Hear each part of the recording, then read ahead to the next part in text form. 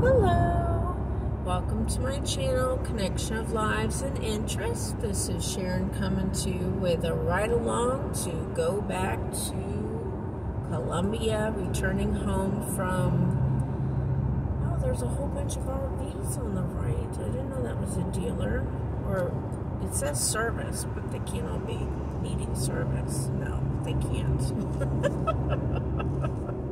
that would be bad. I know you couldn't see it. I don't think you could over to the right. But, went to Charleston Monday. Today's Thursday, April 13th. It's my daughter's birthday. And I left her some surprise birthday balloons in her kitchen tied to the chairs.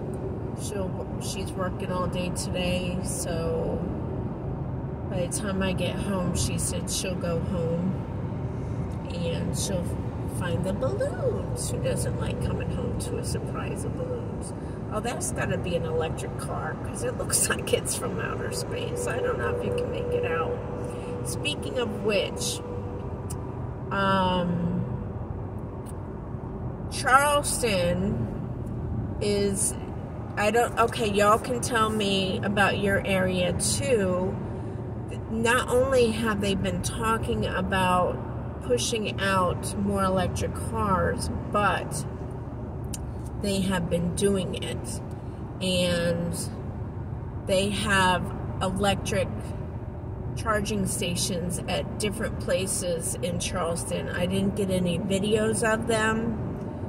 I was too busy. But I was like looking at them going, oh my gosh. I heard it was happening in this area, but oh my goodness.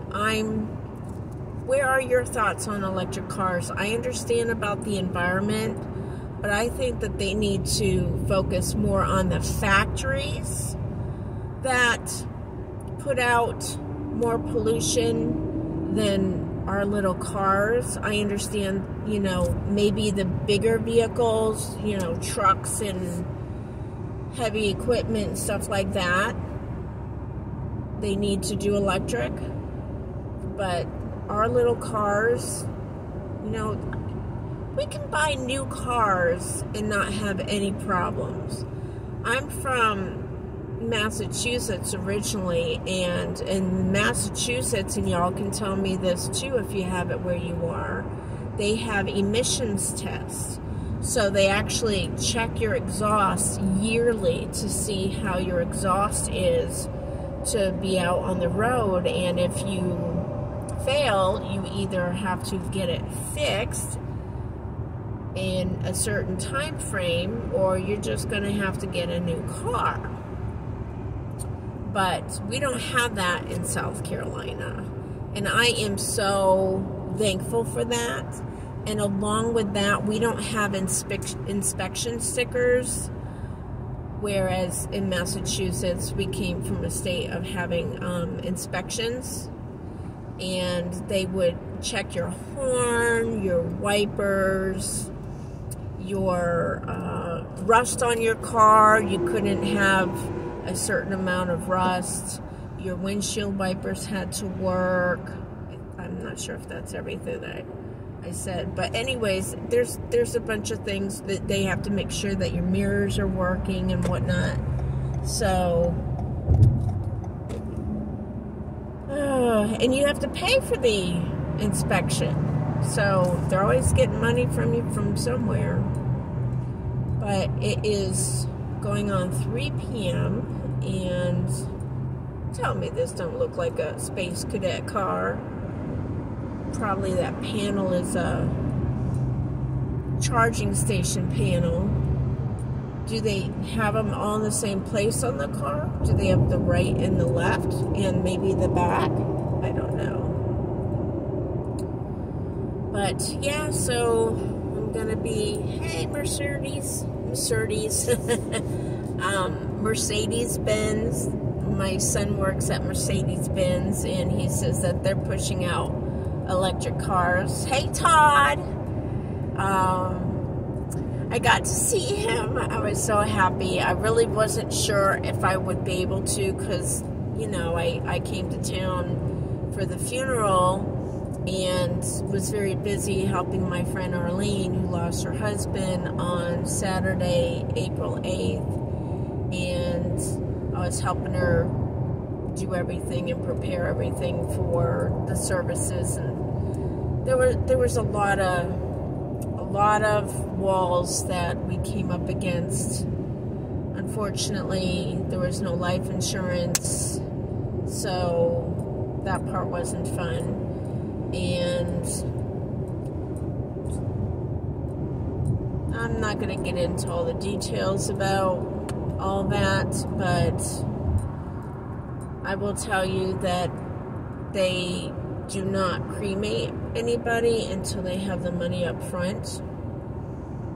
And if you don't, and for this place, and I used to work for hospice for 4 years, so I know about the prices in the area for cremations and burials, and we would always have a list of several places in the area so we could tell our families, and that was the cheapest in the area. And years ago when I was doing that, it was $800 for cremations, and now it's like $1,370, I think it was.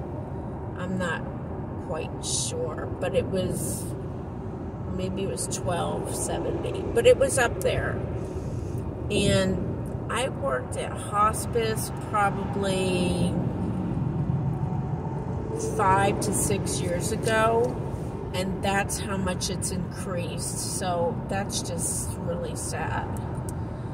But she ended up, without having insurance, she ended up having the service at her home, and she's got a big double wide with a big open living room, and it totally goes from both sides of the double wide. So, you know, like if you take the double wide apart, one part of the double wide would be the living room, and then the other one, you put it together and it's one big living room. So everything was moved out of there. She is a pastor, and she has had a lot of church services at her home, so she's got a bunch of church comfortable chairs, and I'm gonna share pictures of the setup of everything.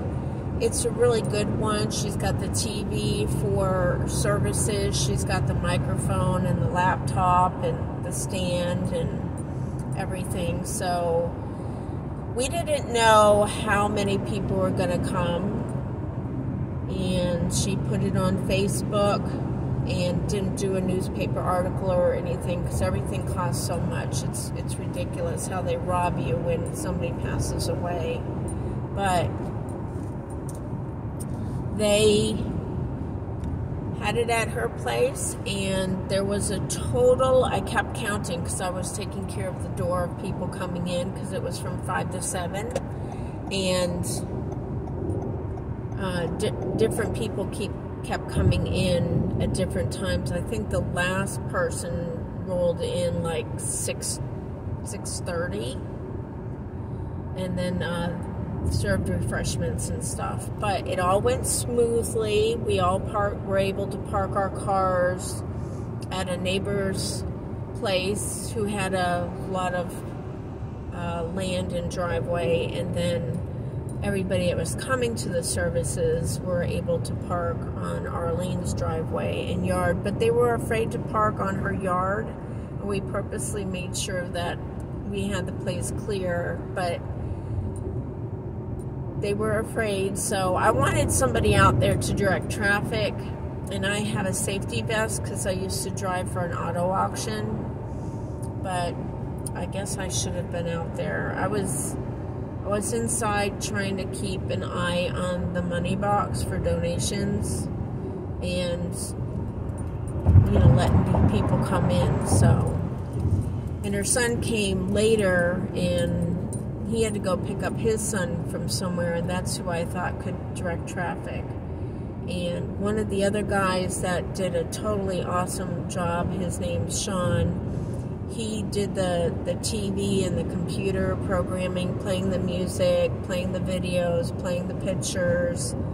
And he was taking everybody's cars and parking it next door before anybody came. And then he ended up going out mowing the yard after the services. And I mean, this guy and his wife are just awesome. And they are planning to start their own church. So please pray for Sean and Allie. They are wonderful, wonderful, wonderful people. They currently are doing Bible study in their home, and just pray for it to grow and for God to bless them above and beyond all that they could ask or think, because they truly are wonderful servants of the Lord. God is, I know, just shining down on them.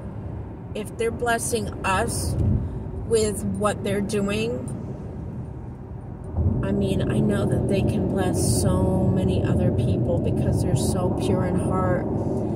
His wife did such a wonderful job helping to clean the home and get everything set up and put up curtains in doorways where they were needed, and not just curtains, but she just lace over a solid burgundy color, and she tied it back. And this woman she's got interior design touch, and they're just such awesome people.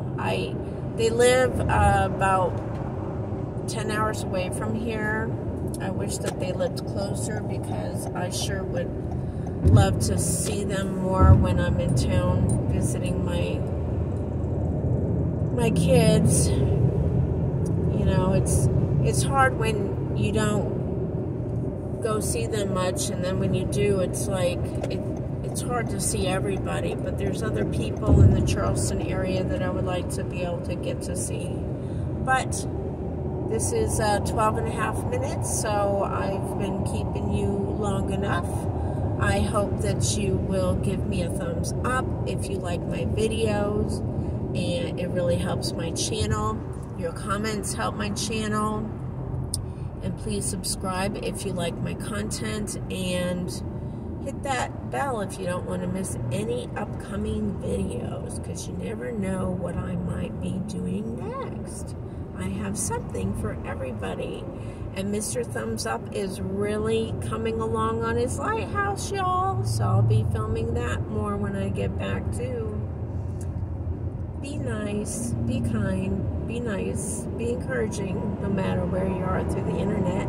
We can touch lives, we can make a difference, we can make people smile, laugh, and give encouraging words.